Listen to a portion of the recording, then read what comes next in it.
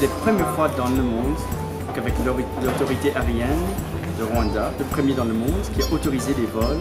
Et c'est pas juste des vols, mais c'est des vols qui sauvent les vies.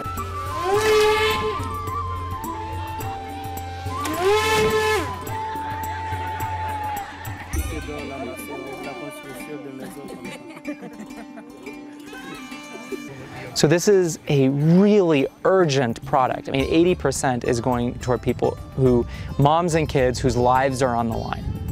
And the challenge with blood is that it doesn't last very long and there are lots of different types of it.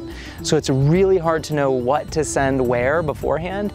And obviously you only have so much. It's a very precious commodity, so you can't just stock a lot of it at every single health center.